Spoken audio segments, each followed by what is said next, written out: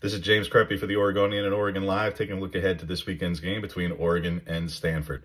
Offensively for the Ducks in this one, it shouldn't be much of a challenge. Stanford is in a massive rebuild under first-year coach Troy Taylor, and defensively, they just don't have a whole lot to work with, unfortunately, for Stanford. So Oregon should be able to do much of what it's been doing through the first 4 games.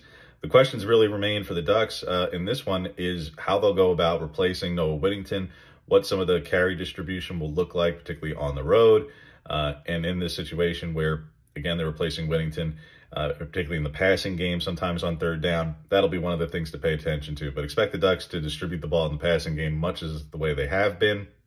Defensively for Stanford, number 23, David Bailey, is probably their best player and best pass rusher for sure.